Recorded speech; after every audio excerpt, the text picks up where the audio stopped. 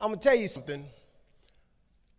You got to have a tremendous work ethic to be successful in here. In other words, and you can relate to this, you got to have a lot of dog in you.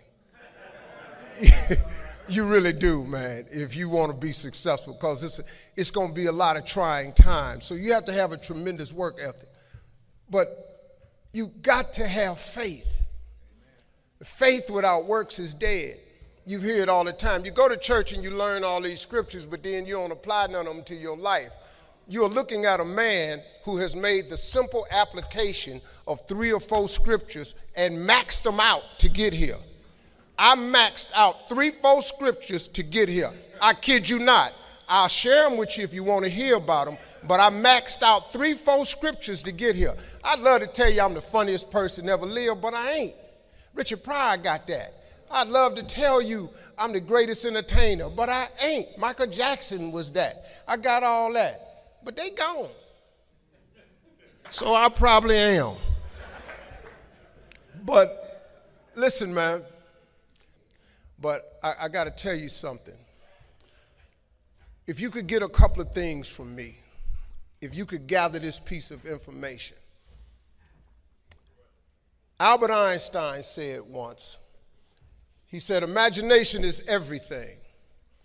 It's the preview to life's coming attractions.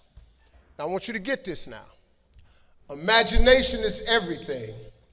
It's the preview to life's coming attractions.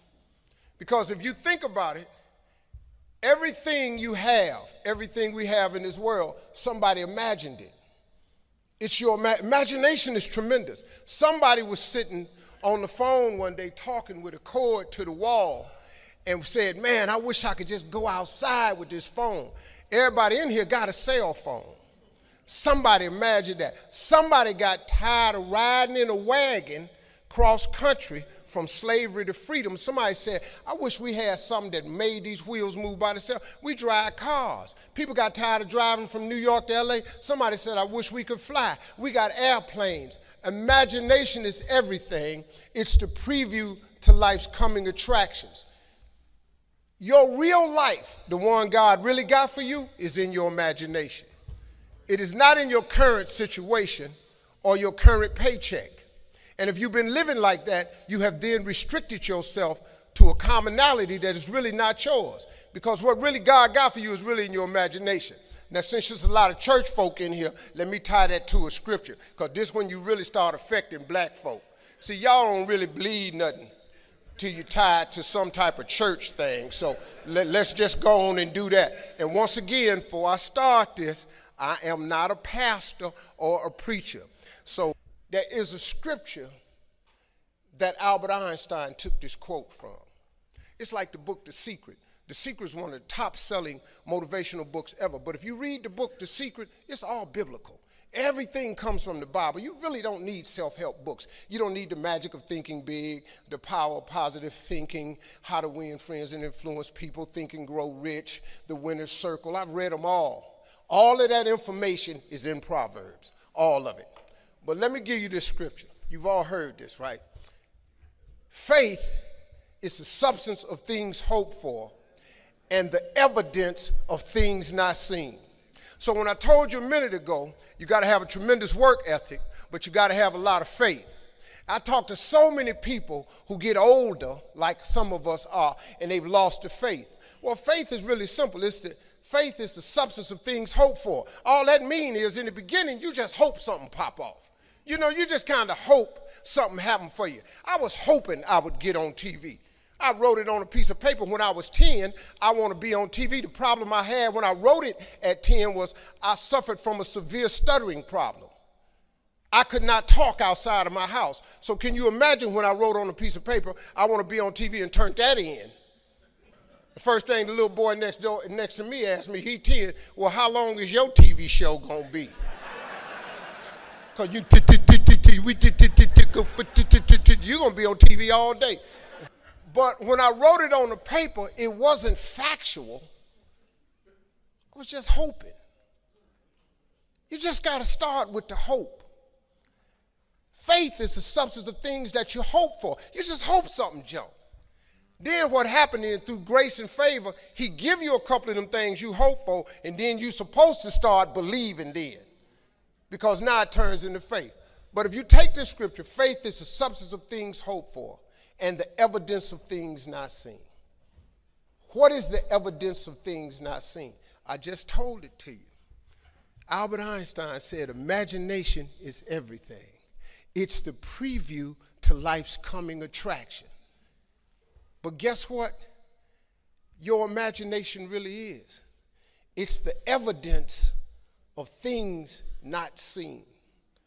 Because your imagination, you know why it's the evidence of things not seen? Because you're the only one can see it. Your imagination is actually God showing you a preview of a coming attraction that he has for you. The moment you don't believe in your imagination, you negate what he got for you.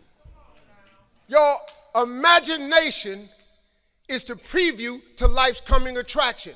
It is the evidence of things not seen, because can't nobody see it with you. Your problem is you keep telling your imagination to the wrong people. See, if you want to kill a big dream, tell it to a small-minded person. It's dead. How many times, man, have you had a tremendous idea, something you thought was the one, and you went and told it to your loved ones and your so-called friends, and they shot it down? I mean, you was convinced that it was just, oh man, I just came to you. And you told it to them and they shot it down. And you thought since they was your loved ones and their friends and they got your best interests at heart, you believed them. You was wrong.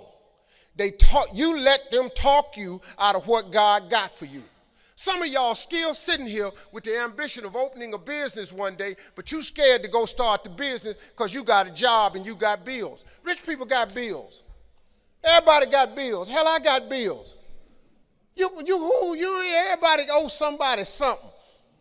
I got something with the bank right now. You're going to let the fact that you got some bills stop you from opening the business, the thing that God done put in your imagination? So you're going to squash that because you got bills. Everybody got bills. Your real life is in your imagination. Can you grab what I'm telling you? So I don't know what you thought I was going to say to you. I'm just a real dude. I don't even have the education you all have. I flunked out of school.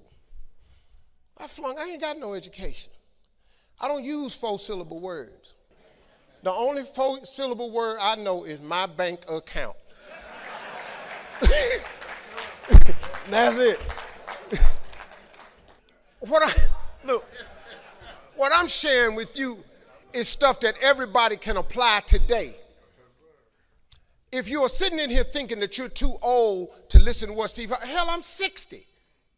I'm 60 years old. I know.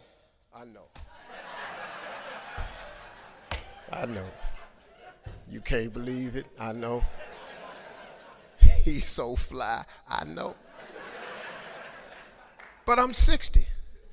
But I still rely on my imagination. See, if you think you're too old to make it, let me give you a prime example. Colonel Sanders. Colonel Sanders has been frying chicken his whole life. He was telling everybody he had the best chicken in the world. Ain't nobody believe him. They turned him down everywhere.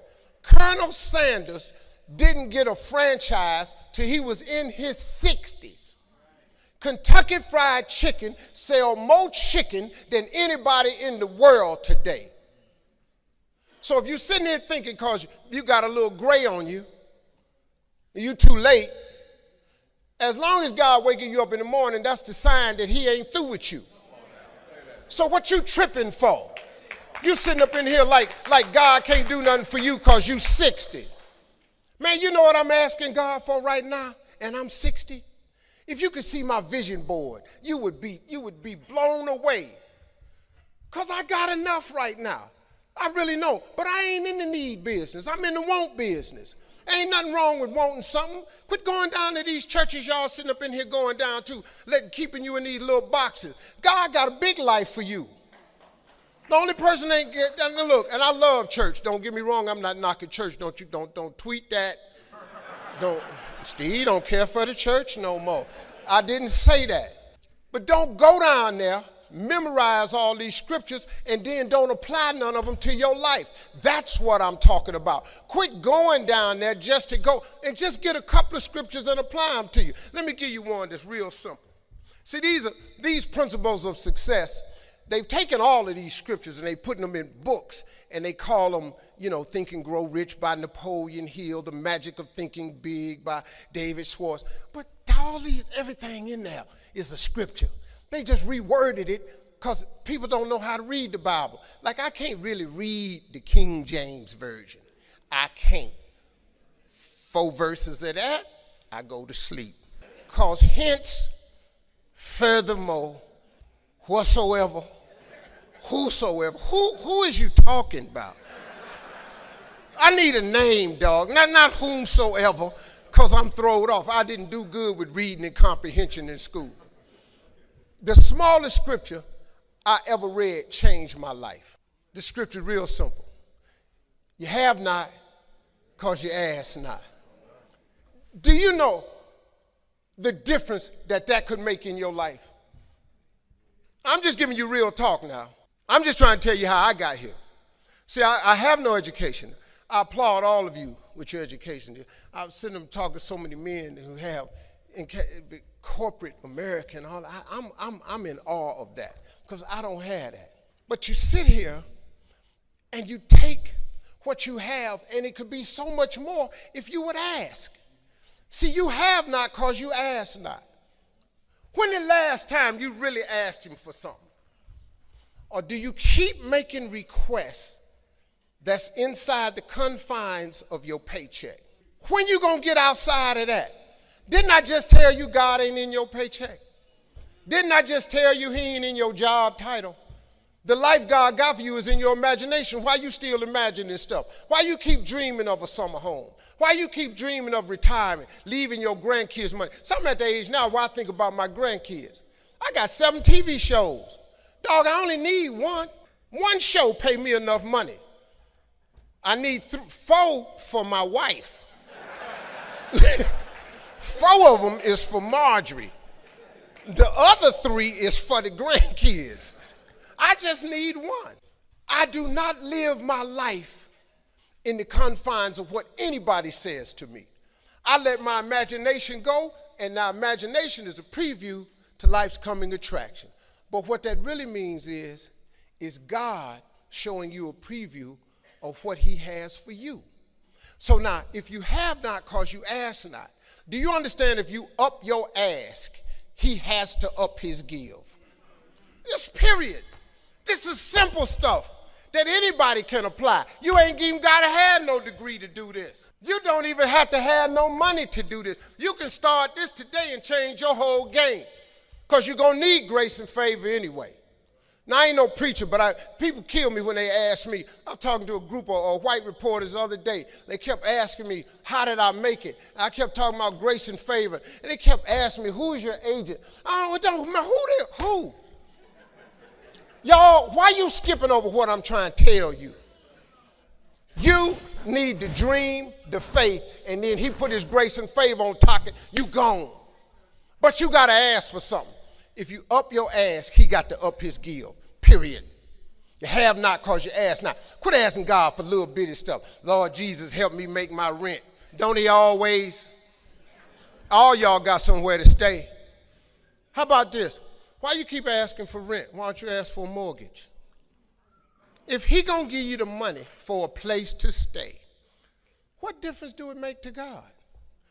But if you keep saying rent, ain't he fair? He keep giving you rent. If you ask for a mortgage, he'll give you a mortgage. But you have not because you ask not. Lord Jesus, help me fix my car so I can make it to work. Why do you keep praying over that raggedy car? Why don't you ask God for a car that don't need fixing? You know, they roll them off the assembly line every day. How you can't get a new car? How you serve God? How you go to church and you can't get a car? Just a new car. How you can't get that from God? You know why? Because you ain't asking him. You keep asking him for stuff that fit in your paycheck. Your paycheck say a 2015 Lexus, so you go down there and ask him for that. And guess what you get? A 2015 Lexus. You up your ask, he up